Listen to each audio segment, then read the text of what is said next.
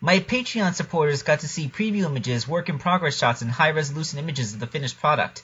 If you wish to join them, all you need to do is donate even the smallest amount. Link is in the description below.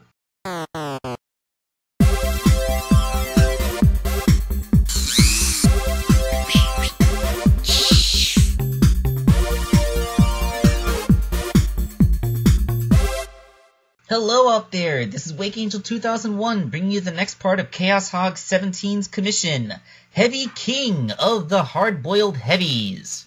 But first, I've just completed the reward minifigure for AC Reinhardt.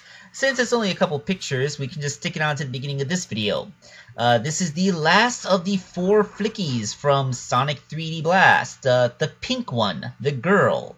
So, of course, this is a complete scratch build made out of epoxy sculpt, and as you can see, her little pigtail feathers are made out of craft foam. I did this because I could get sharper points with craft foam than I can ever sculpt. So, once put together and painted up properly, we have a cute little pink flicky bird girl thing. Because, you know, flicky girls gotta have their little pigtails.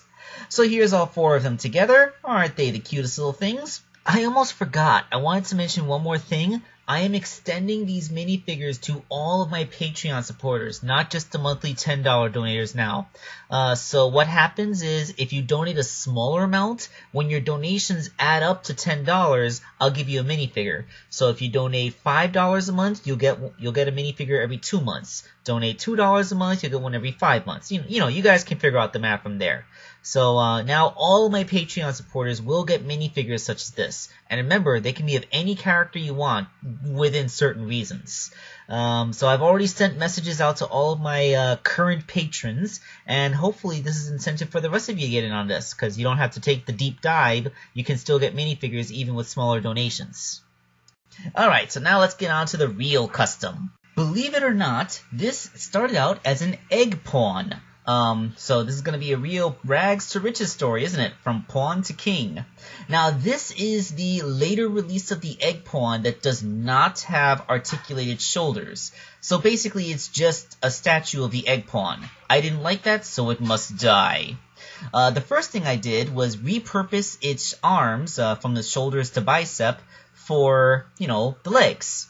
This would make the figure taller, of course, because Heavy King is significantly bigger than the rest of the hard-boiled heavies. Basically what I did was I cut the arm off at the elbow and then stuck it onto the leg by sculpting in a big ball for, you know, the knee thing. Now, the thing that's making this hard-boiled heavy more special than any of the other hard-boiled heavies is superior arm articulation.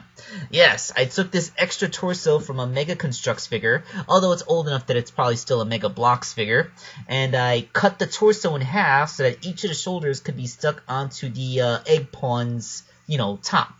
Then, you know, there came the sculpting on.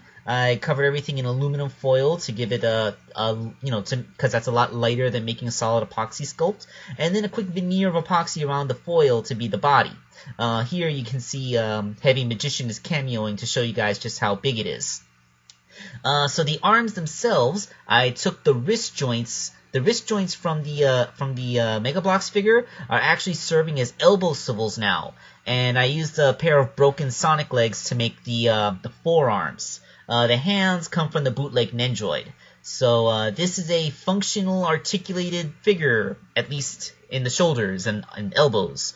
Hey, that's like 3 times more points of articulation than any of the other hard-boiled heavies have, you know. So, you know, that's an accomplishment.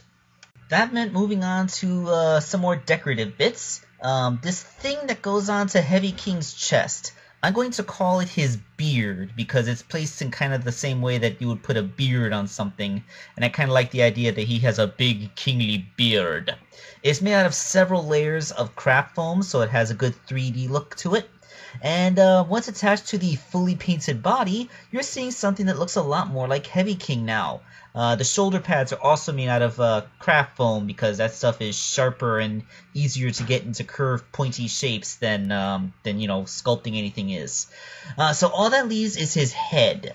Now, I didn't really feel too confident in making a smooth dome just by sculpting it, so I co-opted a perfectly good dome that I had from This was like some kind of little slime accessory that came with a Tube Hero figure. You know, that guy with the slime sword. So, you know, it's a dome, which I cut into the shape of the helmet, and then added that little Kabuto horn that Heavy King's helmet has.